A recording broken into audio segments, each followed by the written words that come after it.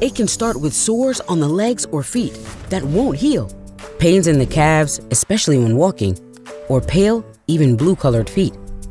These are the signs of PAD, or peripheral artery disease. PAD happens when arteries, usually in the legs, become narrow or blocked, and certain factors make people more prone to the disease than others. People who smoke or are overweight are more likely to develop PAD. So are people living with type 2 diabetes, high cholesterol, or high blood pressure.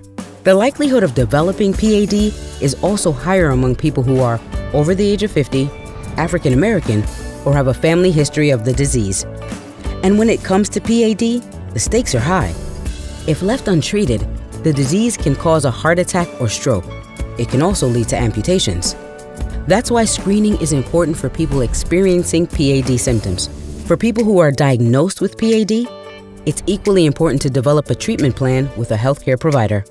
A plan to improve quality of life and slow disease progression might include maintaining a heart-healthy diet, managing conditions such as high blood pressure, diabetes, high cholesterol, or obesity, exercising regularly, taking prescribed medications to reduce the risk of heart attack or stroke, or practicing good foot and skincare to prevent infections. Through widespread screening and effective disease management, healthcare providers, patients, and policymakers can work together to reduce PAD's impact in communities across the country.